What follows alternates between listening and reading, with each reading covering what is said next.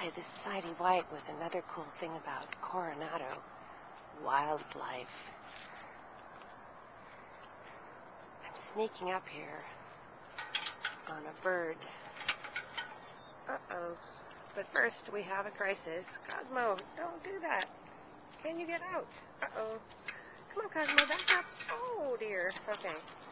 So, I'm walking Cosmo. And we have this wonderful place very close to my house down here in the Coronado Cays called Grand Caribe Isle, which is a popular dog walk spot. And you probably can't see it very well, but straight ahead in the middle of the screen is the great blue heron, I believe it's called. And it's just sitting there up to its ankles in water. And we're going to go around the corner and see if we can get closer, even with my giant dog, but I have doubts, so bear with me. I'm going to shut off the camera for a minute, and then we'll see if we can get a little closer. Okay, we're getting a little closer, and my suspicion is the heron will soon get frightened and take off, which is a really cool thing to see. But we'll get as close as we can. This beautiful creature. Very calm, very elegant.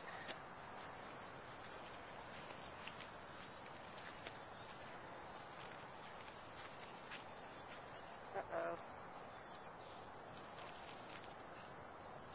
Uh-oh.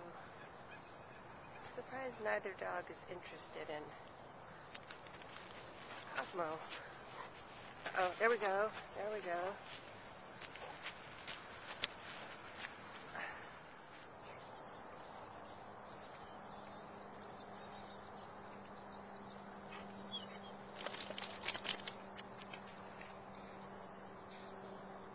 This is really cool. This lady swims her dog around the island every morning. All she had to do was throw a rock out there, and in it went. And then she just keeps going and throwing rocks to guide it. It's the coolest thing. There she goes.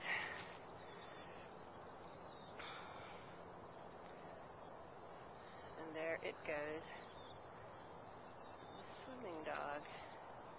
Well, whether it's nature or dogs, you can't complain about how wonderful it is to have this as your backyard. So this is Heidi White signing out from Coronado.